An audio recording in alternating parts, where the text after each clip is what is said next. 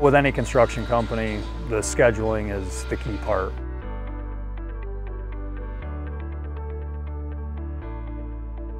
If you don't have a good tight schedule, you're never going to meet your deadlines. And in our line of work, the schedules are tight enough as it is. B2W provides a service as far as scheduling that equipment, getting the schedules into our system so we can visualize it, see it every day.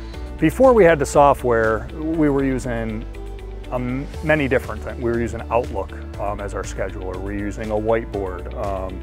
You were using your brain a lot. A lot of things were mental, and obviously when you get all that stuff mixed in, you're going to make mistakes.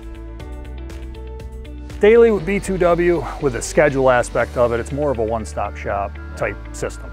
It's more visibility, everything, all of our equipment, it's all under one system. Where it is at the current moment, where the schedule has it ending, where new jobs requests are coming in for certain pieces of equipment, that's where it all lies.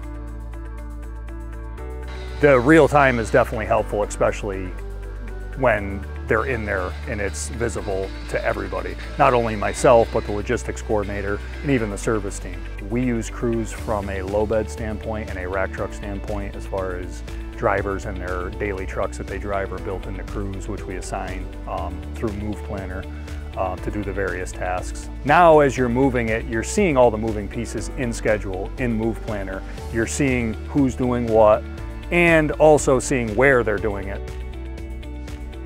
It shows in conflicts, which is a nice feature of B2W, is when you're looking to see if a piece of equipment is available or if a piece of equipment is available to move from job to job, seeing that service schedule and schedule is telling you, hey, it's not ready, or hey, it's not ready today, it'll be ready tomorrow. You go to fill the need, you get the conflict, it's not quite ready. We're gonna have to go talk to service or see. A lot of times you can click into it and see, oh, it's a PM, I know it's gonna be ready tomorrow, we'll be fine. As far as a learning standpoint from schedule, it is very easy. It's a web-based program.